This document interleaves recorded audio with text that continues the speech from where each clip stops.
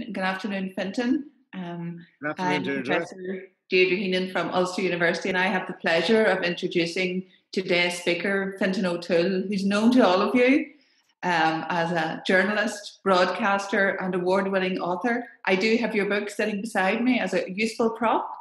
Fintan and I spoke in Derry 2 years ago about Brexit, but much has changed. In fact, the world has changed in a way that we couldn't have thought about.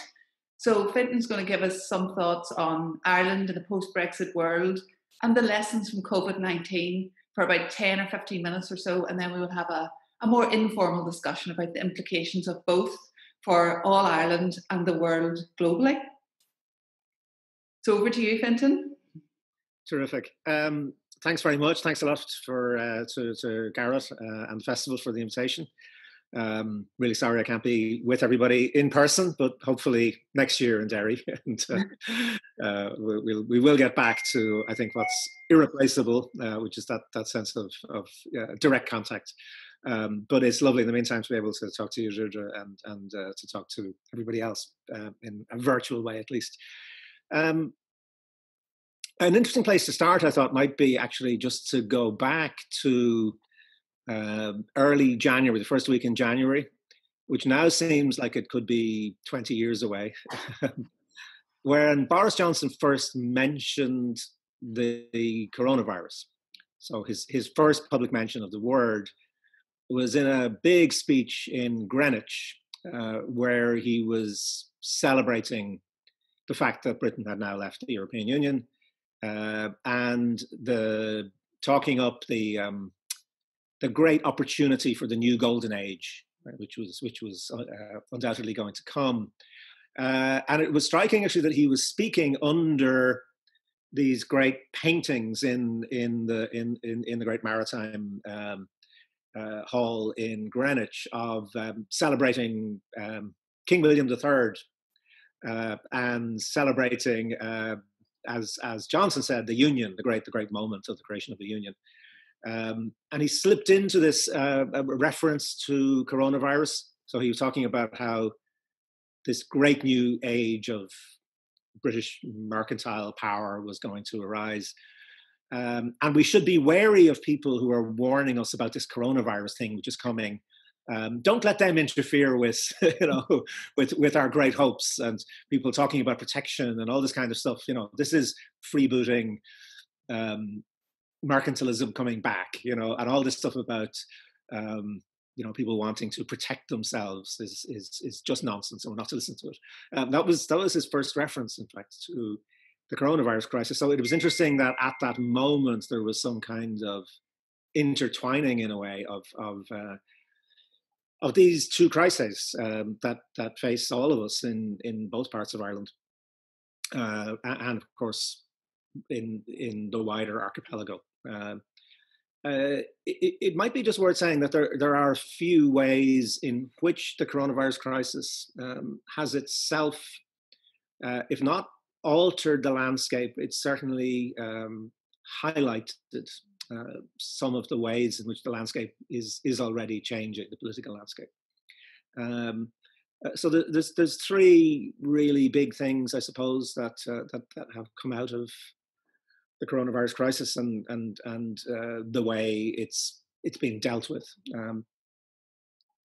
One of these is actually not very noticeable because it's about what didn't happen. But if you're in the south of Ireland and you're thinking about this, it's really quite remarkable, and it's simply this: at almost any other period over the last almost 100 years since the foundation of the Irish state, if the Dublin government was faced with an international crisis, who would it look to in the first instance for guidance? London. It would look to, and quite reasonably in one way, right? You'd say, well, okay, we're a small country. We have some expertise, but a limited amount of expertise. The British government has this enormous apparatus of science and of experience and of global power. In the first instance, you would imagine the sort of senior civil servants in Dublin on the phone to their counterparts in Whitehall saying, what are you doing about this? How are you handling this? What do you think is the best way to go here?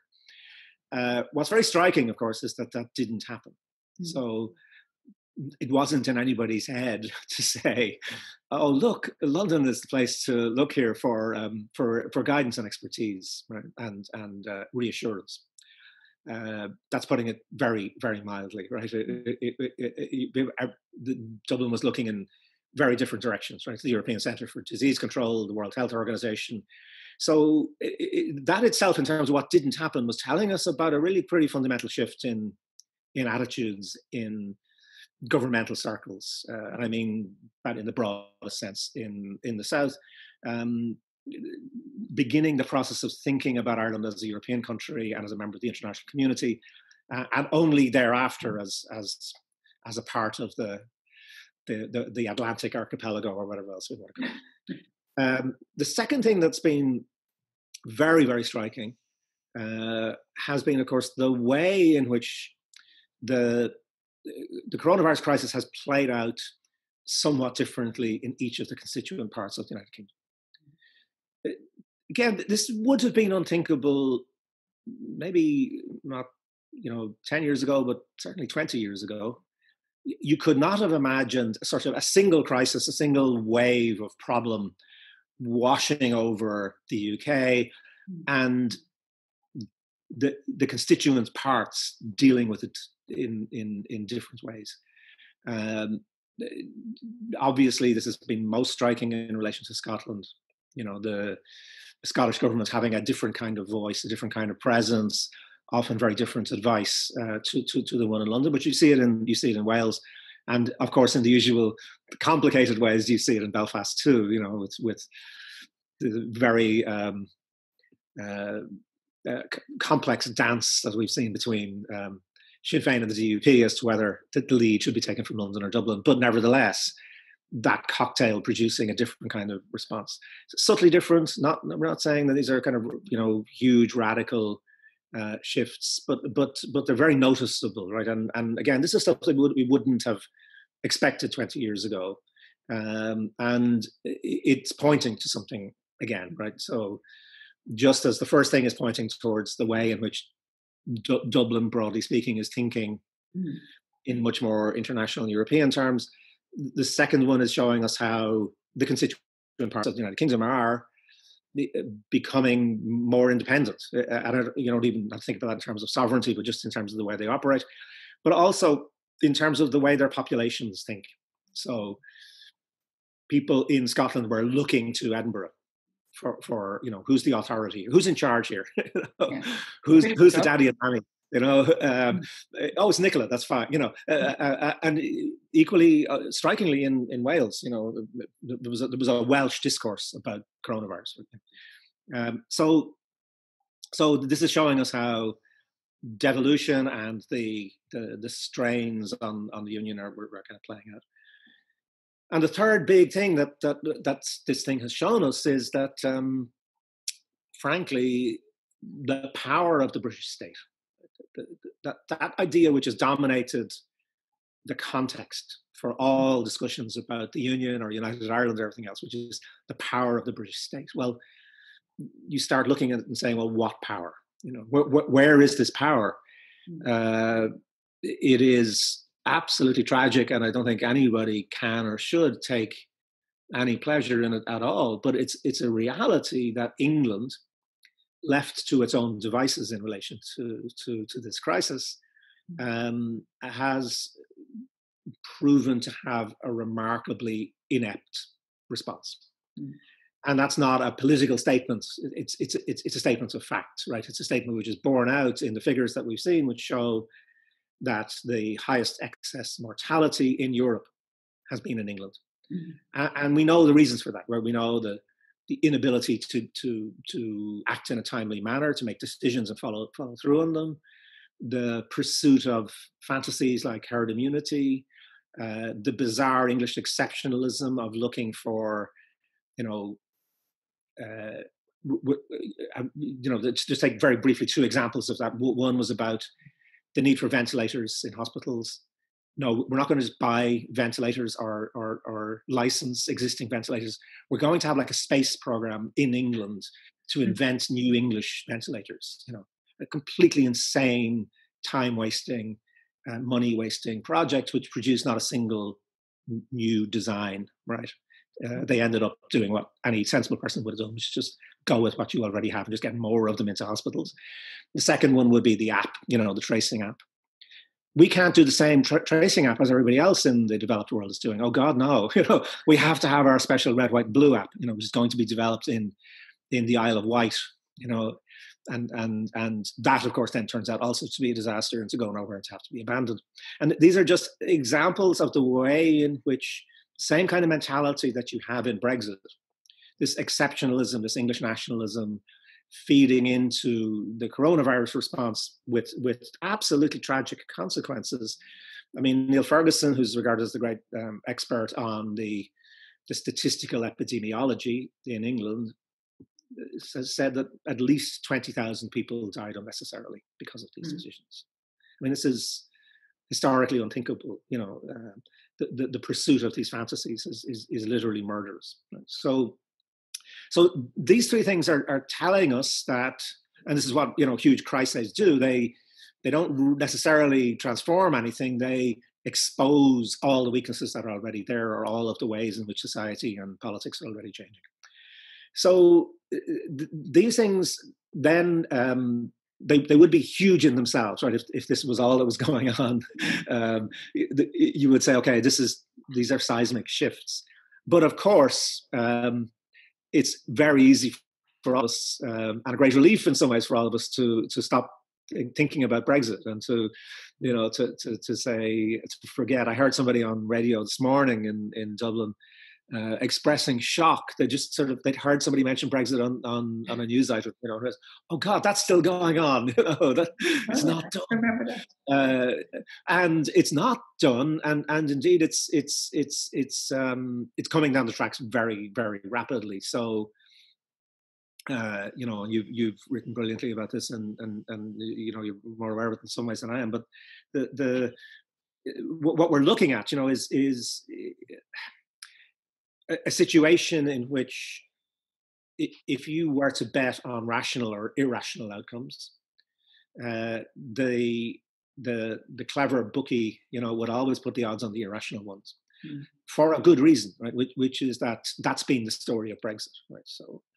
So if you take this narrative, where has it started and where has it ended up?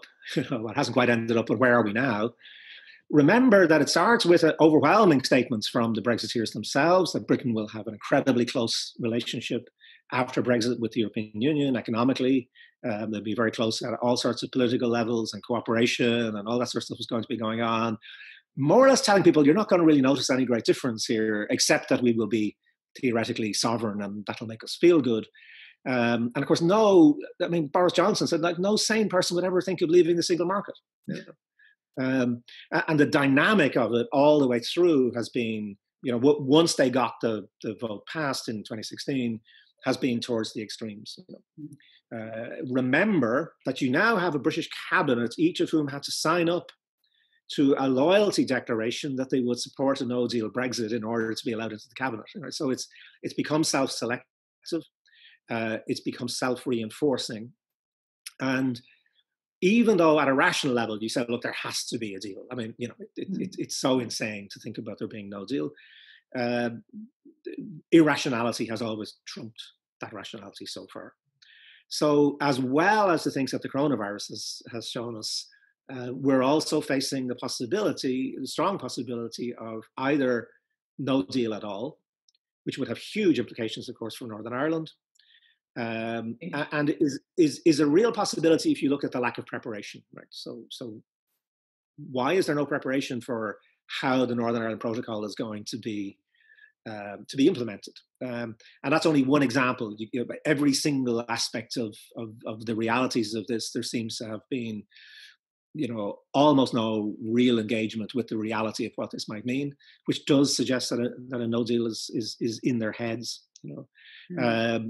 Or I think more likely an extremely minimal no tariff sort of deal, which doesn't address any of the larger issues, the economic issues, trade issues around rules of origin, around standards, around how you do services, but also doesn't really address the political questions about where the hell Britain is.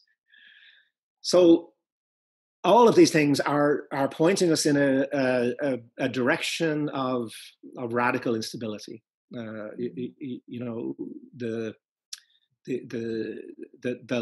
whatever is over, that great phrase that won Boris Johnson an election, it's not the implications of the stuff that you and I were talking about a couple of years ago, the rise of English nationalism for Ireland and for the architecture of relationships on these two islands. Yeah. There's so much in there, Fintan, I don't know where to start. But I mean, to go back to your 3 points, which I suppose to start by saying we are in incredible times. We didn't think that Brexit would be knocked off the agenda by this COVID-19, and the response to it by the British government has frankly been appalling. And not just the response, but as you talk about throughout the Brexit negotiations, the constant denial, delusions, the ideas of exceptionalism, that we would do it differently. And I'm just wondering, on your first point, when you talked about Dublin and that automatic reaction of looking towards London and saying, well, what should we do here? How do we take advice from you? What are you thinking of doing? Now, remembering that we were in a process where we had no government, essentially. We had a caretaker government. The Taoiseach had a pretty appalling time at the polls. But in coronavirus, he seemed to come into his own. Perhaps it was because of his medical training, but he made some very important speeches. But there seemed to be almost a newfound confidence in the leadership of Ireland, in the people who were making decisions. And yes, they bypassed London and they went to Europe. And do you think that's because there is now a mindset that says we are part of a much bigger piece here? We're not this small island off the UK. We are actually, in our own right, a strong political entity. And I'm sure you've read the article in the Financial Times that talks about the political strength of Ireland and how this came about. And I think they're almost amazed and trying to work out how Ireland found itself in the centre of the world stage. Yeah, it's a great point. I'm not used to finding myself in the position of praising Irish governments. It's not my job. But the confidence. So Brexit itself has been a huge part of this, right? So first of all, of course, the realization that Britain and particularly England is in real trouble here, and has been taken over by all the things that you were articulating. The delusional mentality, the exceptionalism, the inability to match statements and language to fact. This is complete divorce between what you say and what's real. I think that was a terrible shock for Irish governments. I mean, remember, they were very used to dealing on a very friendly basis with Whitehall, not just politicians but civil servants. Like they've been working together on obviously on the peace process for so long, but also of course working together in Europe. They're very close allies in the European Union, and we're very used to this relationship and quite cozy in it. And so I think they were shocked out of any complacency about that by the way Brexit has unfolded. But secondly, I think the second part of your point is also really true. Which is that the confidence then came from the fact that, oh God, we're in a real crisis here, and it's the crisis, the existential crisis, came down to the border issue. Of course, here's something we just cannot have. Cannot allow this to happen. If it happens, it's catastrophic for our island, and so we have to stop it. How do we stop it? Well, the only way to stop this is by really upping your game diplomatically. By working in an extraordinarily coherent way, primarily within the European Union, making the Irish border issue a European issue, not an Irish issue. But also, if you look at, the way they worked with those American politicians who are still on the sane spectrum, principally Democrats, of course, but the way of internationalizing that issue, making it one on which Ireland was not isolated, and holding their nerve through it as well. I mean, there was huge pressure coming from London, to say, look, don't bother your pretty little green heads about this. It'll be all right. You're just making a fuss. Trust us, we'll sort all this out, and not giving into that was very important, I think, in terms of enhancing that confidence. And I think that definitely did then play into the coronavirus crisis response, which is by no means perfect, by the way.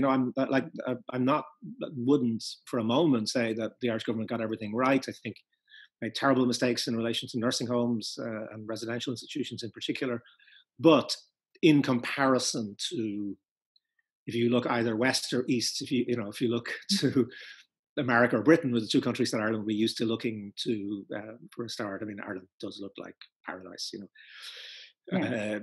Politicians behaved benignly and responsibly.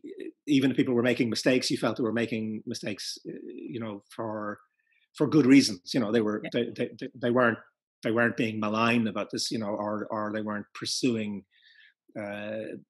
crazy hairs all over the place. They were trying to do their best, and it was a population that could at least trust that in its government, at least think, actually, however much we like them or don't like them in this crisis, they're on our side.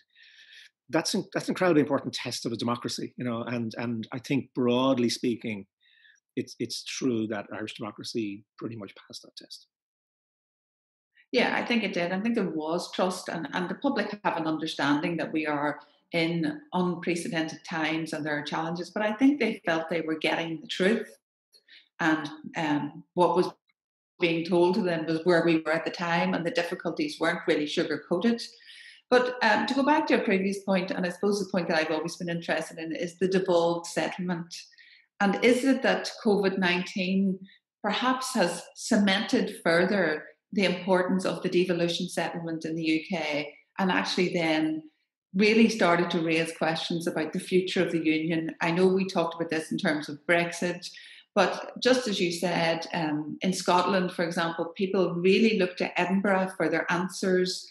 Nicola Sturgeon was there. She was there on a daily basis, responding to Scottish issues, as was Mark Drakeford. Came into his own in Wales, I think, and played a very strong role in reassuring the Welsh public as to what was going on and the action that had been taken. Northern Ireland is always going to be slightly different, but it was interesting that the politics eventually took second order to the public health issues, and they looked to the south, they looked east, but they began to say, we've got to have a bespoke answer for what's going on here in Northern Ireland, recognising that we have a dispersed population and the issues were slightly different. And I think they were getting to the stage, maybe after a rocky start, of saying, we're in a position now to take the best of both worlds, as were, and look at what the World Health Organization is saying, look at what the Chief Scientific Officer is saying, but in the end, try to do what's best for this population. And I don't think I could have imagined a Prime Minister addressing the nation and having to repeatedly remind himself that he was speaking to England. He was not speaking for the UK. And that in itself, I thought, was extraordinary and something that didn't really get an awful lot of coverage in the media. And people would then on Twitter or in the papers talk about the UK or Britain. And inevitably, people from the devolved regions came back and said, actually, you're not speaking about us. We've got our own government. So I think in a way, what has happened in terms of COVID has really strengthened and cemented the view that devolution is good and we should try to make it work, because yes, we're in the UK, but we're all very different and facing different issues, and the solutions will be different. Yeah, I think that's absolutely fascinating the way you put it, and certainly from my perspective, what I've been watching, all of that absolutely holds true. And it is very profound, because historically you would expect in an existential crisis, right, where huge numbers of lives are at stake, that tends to be where the old habits kind of kick back in. Yeah. People, you rally around the flag, the existing flag. And, you almost go to the comfort blanket, don't you? Yeah, makes you feel safe. Yeah. And it's very interesting. So, and of course that actually happens, right? So if you look at the polls, in Britain, certainly, the initial polls, you did have a big rallying around Boris Johnson. Mm-hmm. It's hard to remember it now, but of course, the same thing happened with Donald Trump. So, but that people, because people desperately want to believe that whoever is in charge, and it's almost like, I don't care who's in charge, I just want them to keep me safe. I want to believe in them. I want to know they're telling me the truth. I want to know that they have a really good grasp of what's going on. I want to know that they're listening to the best advice and processing it. And I want to know that they're able to give me reassurance that isn't just sort of bland reassurance, but actually based on some reality. So that all happened in England. And I think more broadly in the UK in the initial stages of the crisis, but it dissipated very fast. Yeah. And I think this is, I think for all the reasons you're saying, is absolutely fascinating historical development. People started looking for reassurance to their own devolved entities. And some of this was accidental, right? In the sense that, leave aside any political preferences or ideology. Would you prefer to buy a used car from Nicola Sturgeon or from Boris Johnson? Like a simple kind of the personality question is important, and it because Johnson is such an extreme, as a bluffer, as a person who has built a career on mendacity, on lying, basically. He was always going to get into this sort of stage where, people's ability to believe anything that he was saying was going to be very, very strained. So that was the accidental side of it. But then I think, exactly as you were saying, it showed us, that if it could bear the weight of the crisis, of this coronavirus crisis, it showed us that the devolved settlements have actually become very robust.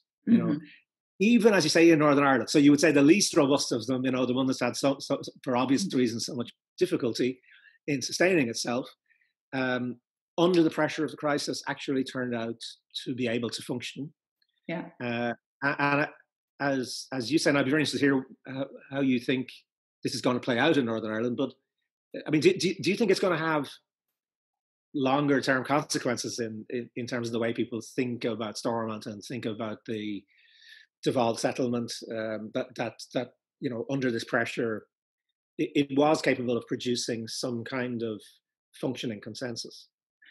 I think it will. I think we have to remember that they were really just back in office when they were faced with this. So they hadn't really even got time to get used to their new office furniture. Then suddenly they're faced with a global health emergency. It's hardly ideal for a new government. But I think most people, if they were trying to be fair, would say they performed well under the circumstances, and moved away from political rhetoric to start talking, for the first time I ever heard, talking about the evidence. Let's follow the evidence. Let's do what's best. Let's learn from other countries. And it doesn't necessarily have to be the usual suspects. We can look at other countries and see what they're doing. And it seemed to me a much more mature approach to politics. I do think the longer term issue will be people started to be much more comfortable here talking about an all-island approach. Now, it depends how you said it, whether it was a shared island, and we know here language is important. But in the end, what people were beginning to say is, we share a landmass. Whatever you think about that, that is a fact. And surely we should be mature enough to say that in sharing this landmass, we must be able to find the benefits of this, harness the benefits of being this island, make it work for everyone, and then let's set the politics aside almost, which is unthinkable in a way for us to be having those type of conversations. And I do think now we're beginning tentatively to start talking about, well, what are the implications here for cross-border health? In the end, we're still a small island. Is it really sensible that we have separate learning systems, that we have separate professional systems? Wouldn't it be better? Wouldn't we have better outcomes if we shared some of our resources and our knowledge? And we did it in a way around the Children's Heart Unit, and we have shared cancer services. But I think this has opened a much broader conversation around, if we could share our knowledge in terms of animal health and did it in the face of the foot and mouth crisis, where Ian Paisley was talked about the Catholic and Protestant cows. Surely it was only a matter of time before something came along that made us say, healthcare is something we all value. Why is it that we are operating in these separate silos? And couldn't we do something to try and harness the benefits of being an island economy? So I think that's the long-term implication in terms of health. I mean, I don't ever imagine that we're going to start saying, well, there's a vaccination in the south, but we in the north can't have it. We're going to have to wait until London produces something. Those days are over. And I think what we have witnessed in the Northern Ireland is a growing political maturity to say, ideologically, you can have your own ideology and your own identity, but it doesn't change the reality of the geography and where we sit and who we share this island with. I don't know if you've witnessed much of that conversation around healthcare, and you did mention care homes, and care homes here were a particularly damning indictment of lack of preparation, inability to see who the vulnerable populations were, and that happened north and south of this island. And I would like to think that when we are reflecting on what happened and how we ensure that it doesn't happen again, we won't just look to what happened here, but we will also look to what happened in the south and say, did they do something differently, or were they in exactly the same position? What can we collectively learn from this about better healthcare, better outcomes, and better predictions of what is likely to happen? I couldn't agree more with that, and I really do think we have to have this conversation.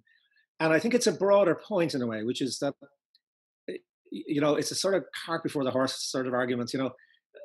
Let's start talking about what we share and how the island works before we start talking about the political structures. Political structures in any democracy should arise out of what is it you need them to do, and so if we need new political structures, and I think we do, but we really need to start talking about what are the things that those political structures are for. And what they're for is exactly the same north of the border as it is south of the border, as it is or should be in any democracy, right? Which is the public good. And the public good in terms of health has been taken away from all of us, so one of the things the coronavirus has come along to remind us of is that for most of human history, right, public health is vastly more important than private health. Yes, it's a terrible tragedy if you have a heart attack or you have cancer or whatever. It's awful. But the things that most people died from too young throughout most of history, apart from wars, were plagues, illnesses. I'm old enough, to remember on buses in Dublin, there were always kind of notices saying, please do not expectorate, which meant spit. I remember spelling it out. What does that mean, Daddy? But, it was public health. It was the sense that actually, if somebody has a disease, you might get that disease off them. Communicable diseases were, part of people's lives. Polio, TB before that, so all of this kind of stuff. And we've sort of allowed ourselves to drift into a mentality of privatizing healthcare, either doing that literally in terms of making it a business, which has gone much further, of course, in the south than it has in the north, or in terms of the images you see of healthcare, which is, which gym are you going to? What's your diet? All of which are very, very good and necessary and important things. But that's what health is about, and not this sort of collective interdependence. So we've had a really shocking reminder of this collective interdependence. And what we should be doing is entering into real conversations now about what works and what doesn't work in health and social care systems. On an island this size, what is it that we can share? How can we help each other out in this? And I think you're absolutely right. I think the crisis in the nursing homes and care homes, almost exactly the same on both sides of the border, and for exactly the same reasons, which are reasons fundamentally to do with social injustice and fundamentally to do with the way in which, you're brilliant and all this, but the way in which so many people, once they reach a certain age, are out of sight and therefore out of mind. Yeah. And there's a huge amount to learn. Yeah. And if it does have to be learned, though, I think this is the interesting point: is that this is not about a takeover by the South of the North. I think it might be about the South and the North, jointly going back to the benefits of the greatest achievement in British civilization, which is the National Health Service. Yeah. Which we've never had in the South. And also in terms, I suppose, of social trends, we have the same demographic trends, and we are now facing into an older population, a growing older population, which from my perspective is a great thing. I get kind of worried when people talk about the tsunami of aging, because my view is I'd like to live as long as possible. Thank you very much. But I do think that our governments haven't really given it enough thought. And when you look at for what we used to call in the countryside the hen housing of older people, is this really what we want? How can we not have a system where we're ensuring that we know from our own research that people want to age in place? They want to stay at home as long as possible. And whilst we say that that's our objective, we don't seem to be able on either side of the border to have a system where we have domiciliary care, where we really thought through social care. And the other thing I thought that came through the response from both was the implicit aging the implicit ageism that is rife in our society. Because I think if this pandemic had been disproportionately affecting younger people, and you've been turning on the television to hear of children dying on a daily basis, we've been stopping in our tracks. We've been saying, we can't deal with this, we can't compute this. But almost implicitly it was older people with underlying conditions, ergo they were going to die anyway. In fact, some people explicitly said it. Some of the language in the media about harvesting older people dropping like flies. I think, again, it has raised social issues as well as political issues that we need to talk about. What do we see as the value of older people? Do we really want to separate them out from our society, or don't we think they have an intrinsic value? Yeah, I think that's a kind of key question when we're talking about, whatever the post-Brexit settlement is, and this question, about people trying to engage in this, the new Irish government talking about shared space or shared island, and I know the SCLP is launching its initiative, and various people are trying to think about this sort of stuff. But if we are going to talk about it, let's go back to those basics. Let's talk about what kind of social values do we have? What sense of citizenship do we have? Is citizenship just whether your passport is British or Irish, or is it where do you belong? Where do you have a right to belong? Even that idea of shared space, for example, the shared island, shared space, which I've been talking about for years, and goes back to John Hume talking about it, and it's in the Irish Constitution now, effectively, sharing the territory. Sharing space is not just about the island, of course; it's about every one of our communities. And this speaks to your point about older people, for example. If you segregate people off, you were saying you don't share our space. Yeah. And once people don't share your space, then they don't count. They're really not in your eye line. And I think we've had this terrible shock, but also we've been reminded of I don't know how you feel about this, but there's been a lot of very negative talk for 30 years now about the loss of social capital and all that kind of stuff. We're becoming more atomized and all of this. Actually, in one way, the response to this crisis by ordinary people, has shown us that that's just not true. Yeah, I agree. People have been perfectly capable of listening to collective messages, of acting on them, of being really responsible. Of course, there are exceptions to this, but the vast majority of people have actually tried to be careful and responsible, and they've tried to look out for their neighbours, particularly their older neighbours or more vulnerable people. There's been a real sense of solidarity. And there's no point in talking about a 32 county entity or a United Kingdom or whatever union you want to talk about if it's not based on solidarity. If it's not based on a sense that actually we look out for each other in some fundamental way and care about each other. And I suppose that goes back to the question you were raising about, unionists saying, well, you can have your own conversation, and we're not willing to talk to you. Well, okay, if that's about the political architecture, if that conversation isn't the one we can fully have yet, there's lots more stuff we can talk about, and it's the talking and the engagement that's really critical at this stage. I mean, I think as you were saying, we're at a moment when we realize that stuff that we took for granted can't be taken for granted anymore. And that we have to go back to a sense of codependence, interdependence.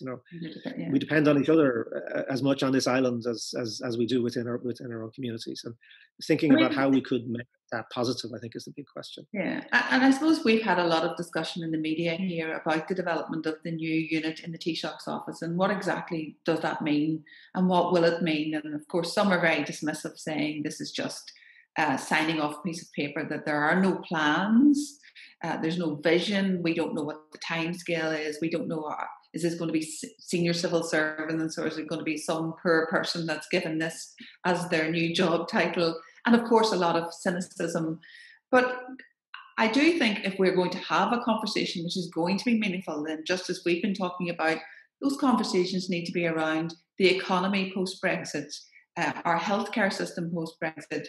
What do we want for our children? What do we believe the basics in education that we're aspiring to? But I can understand fully how unionist leaders would still say, no, actually, we don't want to be part of that, because we still believe that in the end, the SDLP, although they put together this commission, and Sinn Féin still share an objective, which is essentially to get rid of us. So why on earth would we be talking about our own demise? And I'm just wondering, how do we develop conversations that change that perception and make it inclusive in a way that is meaningful? Yeah, I think that is the key question. I think the first thing is to realize that whether you're a unionist or nationalist, and I think we were talking about this before, but this stuff is not our story anymore. So the whole Irish history story over the last 150 years has been about unionism and nationalism on the island and the conflict between them. That's not the big thing that's happening. The big actual thing that's happening is happening on the other island. And it's the rise of English nationalism, the rise of Scottish nationalism, maybe a Welsh identity now actually coming more and more to the fore. We've had consistently now for a couple of months significant majorities in favour of Scottish independence. We have the Scottish Assembly elections coming up, at which the SNP will be seeking a mandate for another referendum. I'm not saying we know where that's going, but what we do know is it's not our story. It's not in our gift. If Scotland votes for independence, well, it's all very well to say, I'm a unionist, but what are you united to? If, as we're seeing, and you made this very strong point earlier on, if Boris Johnson's having to address the nation as the English nation, this is stuff that just was not on the radar, years ago, even 5 years ago. These are big changes, and they're happening whether we like it or not. They're happening, and they're dynamic. And Brexit, remember, is dynamic, right? So if I were a unionist and I were interested in preserving the union and British identity, the first question I'd be asking myself is this may seem ridiculous, but I think it's a key question, right? Is a British identity in Northern Ireland dependent on the union? Or is it something which can be preserved even if the union changes in very radical ways, and even if Northern Ireland changes in very radical ways? I think it has to be. And I think that's absolutely implicit in the Belfast Agreement and in the Irish Constitution. One of the things I think we did talk about this before, but it's just worth briefly going back to it, right? Remember what happened in 98 in the South, which was the change in Articles 2 and 3 in the Constitution.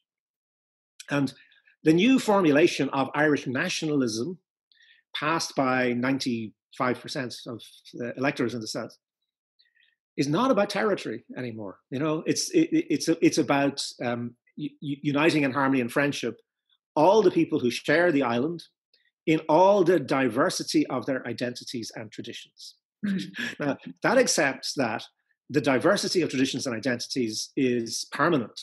It's no longer even theoretically about saying, you're all really Irish and just get with the program, get on board the train. It's actually about saying Irishness itself now is something which can only be expressed in a pluralistic, multiple way, and a big part of that plurality is Britishness. It's a British identity of people in Northern Ireland. So I think sincere unionists, I think, have to be thinking about that, and they have to be thinking about what happened to them. I mean, I think it's kind of remarkable that they've sort of buried Boris Johnson's betrayal of the DUP as if it kind of didn't happen. It's astonishing thing, isn't it? Yeah. And it's dynamic, right? So just remember that it's not just a one-off act, right?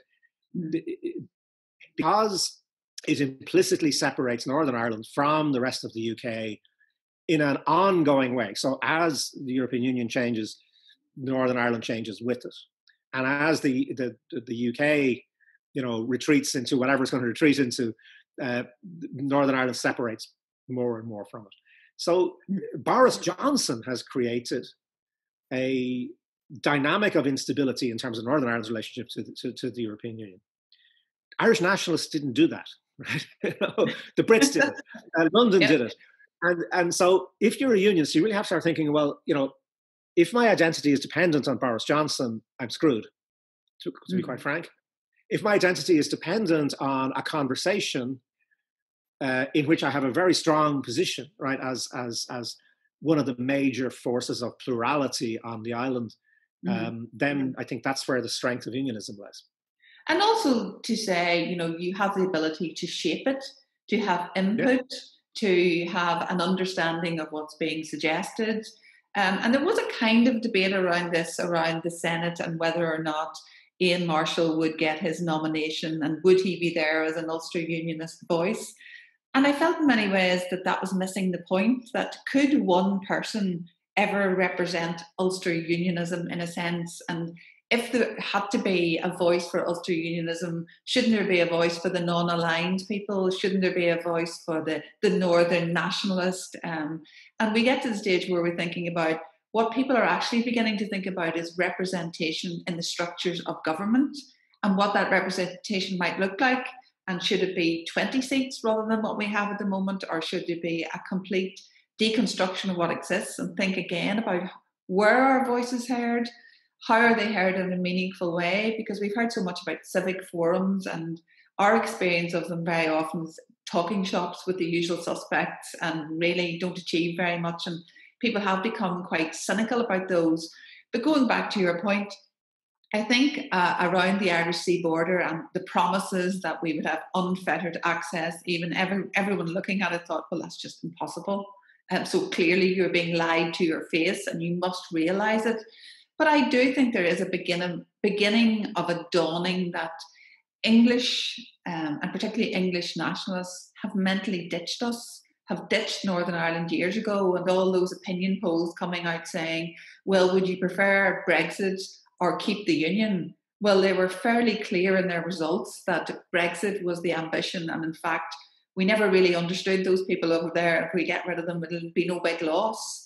I don't think we should celebrate that. It just simply says that we need to make the best of the plurality that exists here, acknowledge it, try to be generous, and frame that conversation. The difficulty always in the North is once you start to have that conversation, you're accused of being either a Republican or someone with an anti-English, anti-British agenda.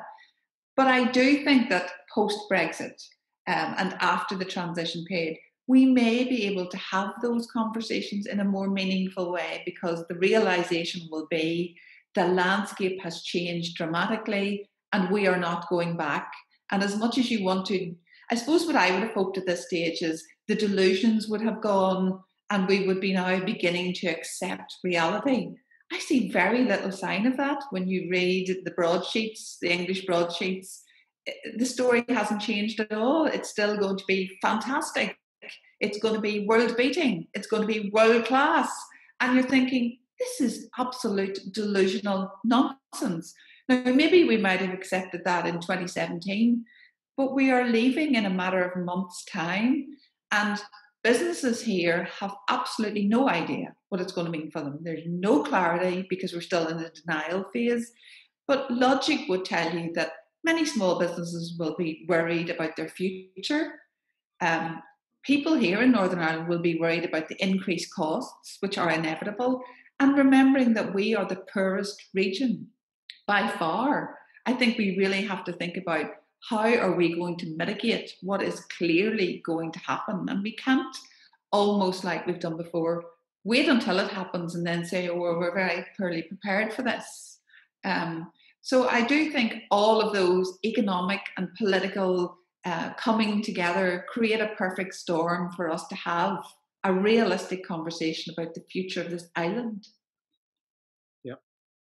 Yeah, I would heartily agree with all that. You know, I think you're absolutely right. It's quite absolutely right. There's nothing to celebrate in any of this stuff. You know, both Brexit and the coronavirus are disastrous. They're absolutely terrible. And anybody who feels any kind of schadenfreude about tens of thousands of unnecessary deaths in England, really doesn't deserve to be part of this conversation at all. But the fact is that there is no going back. These are either one of these things would have changed the world that we inhabit. The two of them coming together changes the world we inhabit, and in particular the piece of the world that we happen to share in very profound ways. And we don't even understand them all. We've no idea really how Brexit's going to really play out. We've no idea how the coronavirus crisis, which we're still very much in the middle of, is going to play out. But we do know that none of these things, the effects of these things are not going to be short term. Right? So we also know that our economies are destroyed. And then they have this other kind of, just talk about kicking someone when they're down, get all of our economies down on the floor and then come along and thump them with Brexit, it's with maybe a no deal Brexit. It's insane. So we know that we're in crisis mode. We know that what needs to be done is a radical rebuilding. Right? So the option of the status quo just doesn't exist, right? There is no status quo. We're in something else. Mm-hmm. And we either let that unfold in a chaotic way, which is still full of delusion and lies and crazy nationalist exceptionalism, or we accept that these relationships are changing and that we can shape them. We're still human beings. We're still intelligent. We're still creative. We still have the capacity to actually shape these things for our benefit. And thinking about the vast things that we share, like it's not just coronavirus, but like our health systems. But I mean, how the hell are we going to face the climate crisis as two entities on the island? It's idiotic. So from the very practical levels of how businesses are going to function, to the larger geopolitical questions of like, where's Britain in the world right now? It's nowhere. It's a lost place. It's going to be faced probably with losing a Brexit ally in Trump, hopefully in November. It's at war with China. It's at war with Europe. This is profound stuff, and so it's not even necessarily being optimistic. I think it's just being realistic to say that we're going to be forced into conversations about how we rebuild and recreate, and whatever perspective you have, some form of that rebuilding is going to have to be in the frame of an island-wide community. What precise political shape that takes, I think, is a whole other set of questions. But if we don't engage with this, it's not going to go away. Nobody's inventing this stuff. Nobody's saying, let's sit down and talk about a United Ireland because it would be a good idea. Some people are, but I think what most people are saying is, look, there's a real, genuine set of changes happening. And we're either the victim of those changes or we can try to shape them collectively in some way. Yeah, and I think regardless of your political perspective, there is an acknowledgement that the political architecture of this island that has held for over 100 years since the creation of the state is now deeply unstable. and we have a chance to intervene and shape that change, or sit around and wait and let it happen. And I think maybe our conclusion to our talk is that from both our points of view, it's important to get in there and try and shape it and talk and be as generous and open. And there is much that we share. And in terms of outcomes, I think if we focused on what we wanted to see, we would probably come up with a list that would be the same for most people. Yep. And that's where we should start, isn't it? It is.